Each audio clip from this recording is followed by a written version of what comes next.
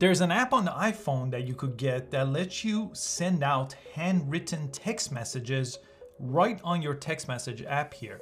And the app is free to use, but it does have a paid upgrade to make this a little bit easier if you're gonna use this all the time. And it works just like your regular text message box, but you do have to train it by writing in your own handwriting. Let me show you how to do it from scratch. You need an app here called Fontmaker, Font Keyboard app. And this app does have a paid upgrade, but you could also use it for free. So I'll show you kind of the difference as we go. Let me go ahead and download and open it here. And with these keyboard apps, you do need to give it access. So I'm gonna go ahead and open settings, and then I'll have to give it access. And it should bring you to the settings page under Fontmaker here. So I'm gonna go to the keyboard tab and I'm gonna give it access here to my keyboard. Make sure you read the privacy options if you have any concerns with that. Now I'm gonna go inside of a text message here, and if you press and hold the globe icon here, this keyboard should be here. If it's not, relaunch the text message app here, and it's called Fontmaker. So I'm gonna turn it on, and it says type something here, and then you'll need to copy and paste it. So I could type out text, but yours probably doesn't have anything yet. So let me show you what happens.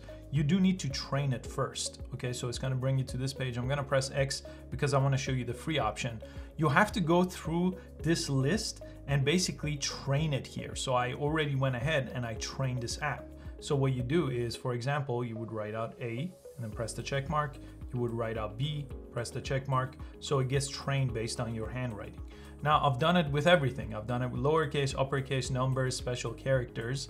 And if you don't get the paid upgrade, this is how you would do this, okay? You would go ahead and try fonts here, and you would use this space in the app to do this. So you would type out your text, goes here, and you have some options if you press done with how the background looks, because it's gonna send it like this as a message.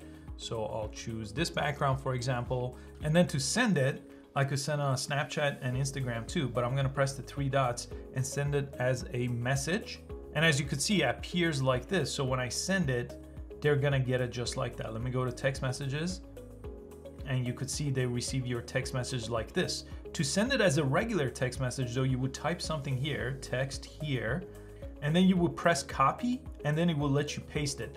That option requires the premium. So if you don't wanna get the premium, just press X, and then use this option here and press the 3 dots to send it as a text message. And it's that simple to send handwritten text messages on your iPhone and iPad. I hope you found it useful. Please give it a thumbs up, and I'll see you next time.